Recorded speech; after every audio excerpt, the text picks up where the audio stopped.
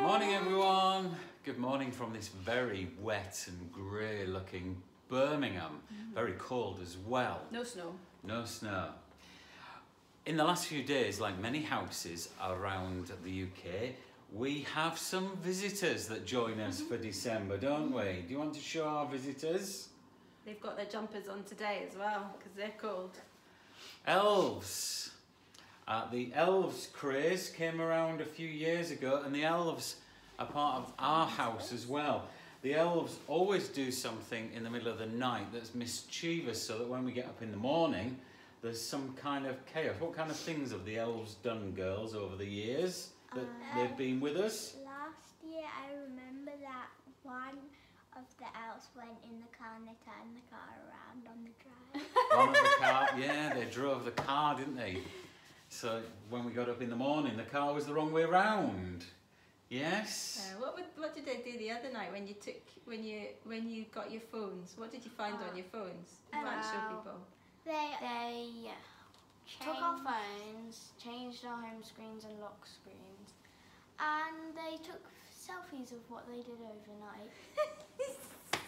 Including pictures of Rosie dribbling in her sleep, yeah. And Katie wide open mouthed all over her bed. I think my favourite was the year when they drew moustaches on your faces. That was really funny. Rosie didn't like that, but Katie laughed her head off. That was very funny. It was very funny. Elves are not just associated with mischief. They're fictional characters that are often associated with being Father Christmas's helpers. And so at Christmas time, all the help that he needs to do his work is done using elves. Well, we all need helpers, don't we? And we would just want to say today how grateful we are to the half dozen or so gentlemen that helped us yesterday unload the lorry and the pallets of food, the 8 pallets of food from Booker's. So thank you to Malcolm, to Ian, to Stuart, to Darren, to Will, who helped do that mammoth task. So this week we're all ready to go with our food and toys, but we still need a few more helpers. And I also want, we've been doing a little bit because we've not got the same availability of resources this year. I've already been starting some work with the toy parcels as well, so I'm grateful to Corinne and to Bev and Claire in Oldbury and to Sue, who's in Erdington, for coming in a few days and helping me prepare that. But we still are a bit nervous about making sure that we've got all the resources available. We trusted, didn't we, that Booker's would deliver the food, and thankfully they did. We trust that people will perhaps donate the toys to us that we need, or donate some funding towards that. We trust that we'll get the volunteers, and we're still hoping and trusting for all of that. We still could do with some more toys, we still could do with some more volunteers. If you feel that you can give that time and you feel that it's safe enough to do so, then please, by all means, come and help us. Trust is something that we're going to be looking at today in our morning meeting over this Advent season. You'll remember from last week that our theme is all is still, and we're looking at that word still, not just meaning quiet as the stable was that night in Bethlehem, but still meaning constant. And so last week Claire talked about God's servant still rejoicing as she looked at Mary's Magnificat. Today I'm looking at the thought, his people still trust, as we look at trusting shepherds and a trusting husband. So if you want to join us at 10:30 on our live stream goes open from 10:15, but the meeting will start at 10:30. We'd love to see you. Trust is something that the scripture talks about, isn't it? And have you got a scripture reading for us about trust today, Rosie? Yeah, my elf helped me find this one today. Oh, good. We're so pleased for you. Well, this is Proverbs chapter 3, verse 5, the Message version. Trust God from the bottom of your heart. Don't try to figure out everything on your own.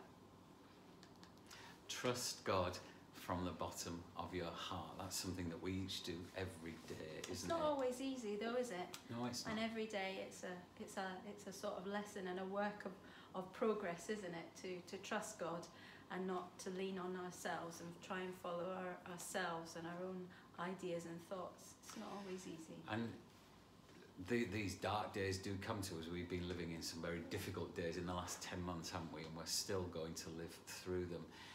We also want to just bring your attention and your prayers requested for Sheila this week, Sheila Hinsley. Sheila fell out of the car yesterday and managed to hurt her side, and she's managed to fracture her arm, unfortunately. So please pray for Graham and Sheila and Karen and Malcolm and the rest of the family at this time. And let's not forget to remember everyone else who is experiencing difficult days at this time, and ask that a trusting heart will be theirs just now. As you've seen on dispatches, all those people that we want to be continuing to pray for, you'll also see all the things that are happening over the next few weeks, over this time of Advent. Next Saturday evening is our Around the Manger, where it'll just be a mixture of carols and some contributions from people from the choir. And I am still happy to receive any contributions of readings, of songs, of playing, of anything, of thoughts that you feel that you would like to contribute. I'm happy to receive them this week at some point. If you want to do something, I've not prepared it, then just let me know that you are preparing it so I know to put it in as well. But we look forward to seeing you all on Zoom next Saturday evening for that. Well, our welcome has come to an end for this morning, and as normal, Katie's going to say our little prayer, aren't you, Kate? Go on then. Dear Heavenly Father, thank you for giving me the best gift of all, your Son Jesus Christ.